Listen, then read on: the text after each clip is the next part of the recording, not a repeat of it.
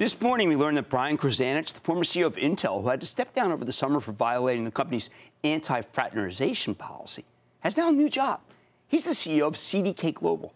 This is a company that makes software for auto dealerships and adjacent industries. I think they made a good call with this hire. CDK needs someone like Krzanich to right the ship, just like he did at Intel, frankly, because the company just reported a big shortfall and lowered its full-year guidance. Oh, man, they need Krzanich. Now, earlier this week, we had a chance to check in with Brian Krzanich and hear about this new role that he has running CDK Global. Take a look. All right, Brian, when we last caught up with you, you were at a $200 billion semiconductor company. Now you're going to a company that is less than $10 billion, but is a huge part of the auto chain. Why this company, and how can you reinvent it? Because it only had 1% growth last year. So, I mean, first, CDK is an exciting company. It is the platform that is driving the automotive industry. And it is truly, you and I have talked about software as a service and data-driven. It currently serves about $500 billion a year in automotive commerce, 28,000 dealerships, 1 to 2 terabytes of data a year. And so that's really exciting to me. It's got a great core business existing, but a huge opportunity to grow as we really modernize the automotive industry. Well, I'm glad you brought that up because I recently helped my daughter buy a car. And one of the reasons why she wanted to, after she looked it up on her cell phone, of course, was that she said, Dad, it's going to be just like you when you bought in 1977. Brian, it was exactly like it, despite the fact that almost everything else is digitized.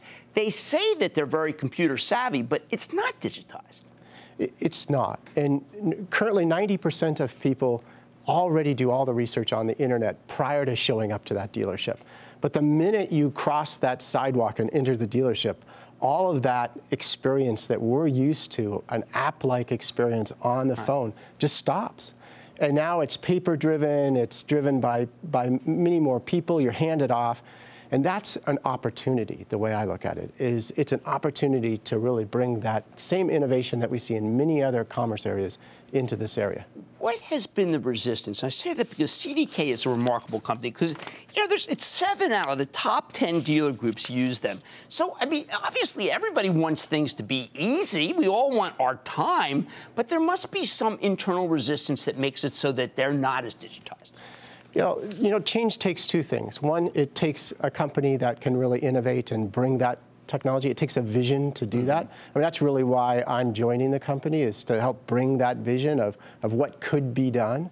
And then it takes usually 1 or 2 leaders to really lead the pack and show the way that it can be done. And that takes a relationship and trust and building that community. And so I think that's what we're going to work on over the next year or two. Now, this is a spinoff of Automatic Data, another company. We have loved Automatic Data forever. It's been a fantastic performer.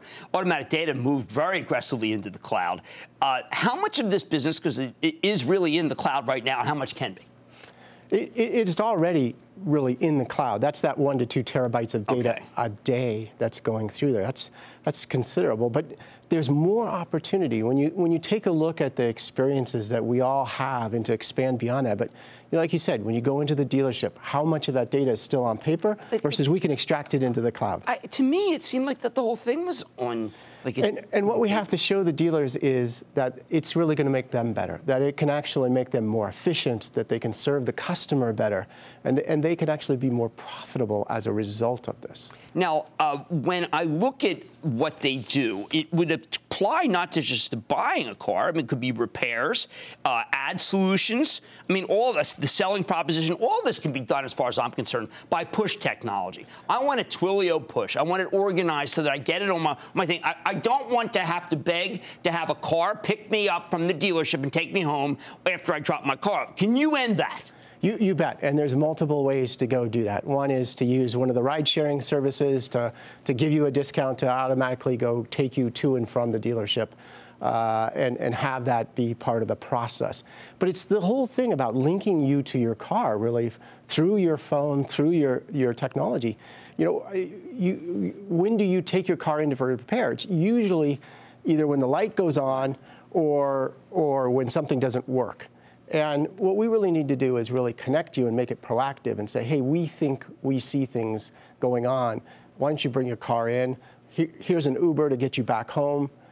all of that kind of activity. That certainly should catch up. Now, I know you as a car guy because I applauded the Mobileye acquisition at Intel, and you were telling me about in Israel they were driving around. It was all mobile cars. They were doing it right on the street. We're not there yet, are we? No, we're not there. I'm still a firm believer that autonomous vehicles are the future, and my children's children won't drive. But that's another place where CDK can really play a key role. The dealerships are going to need to interact with those autonomous cars, bring them in for service. Some of them are going to be kind of leases that you do. And CDK, again, that platform can easily transition into that space as well. Okay, I do need to know just a little bit about Intel because we loved you there. And you did such a remarkable job. And you said it on the greatest course. It's been a fantastic stock. Was there any way, I know you had the violation of the non-fraternization policy, but is there any way you could have stayed there?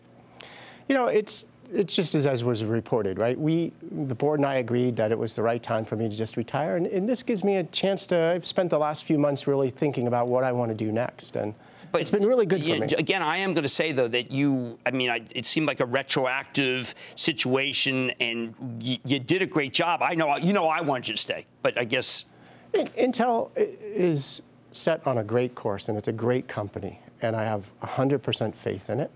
And it was just the right time for me to go ahead and retire and do something else. Now, there are probably millions of opportunities that you could do. And you could also, you could do charity. You could do, academics, because you are a academic, but you're also, I remember from Reddit, you're a gamer. I mean, why CDK? How many different opportunities did you look at, and why this one? I spent time with Andy Bryant after I left. You did? And Smart guy. He made me commit that I wouldn't do anything till like September, November, that I needed time to really take a look at the opportunities. And I looked far and wide, and I had many, many opportunities. It came down to two things. One, CDK was uniquely positioned, and you and I have talked about SaaS businesses and data. And that was a unique. They have a core business that's great, and I believe a huge opportunity to grow. Second, automotive industry. I have a passion for the automotive industry, and I wanted to get engaged in the business today. And that was a chance to go do that. One last question. I met you at a dinner with Elon Musk. Yes. And they have a very different model. Is that one that could ever be a CDK could offer, or is it just really you're going to stay with the verticals the way the industry is now?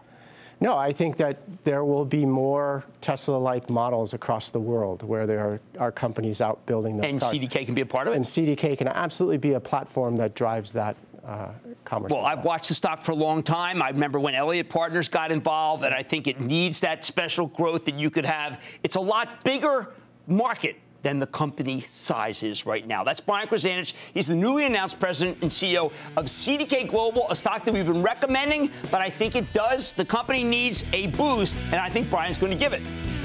It's going to happen. Mad Money's back in.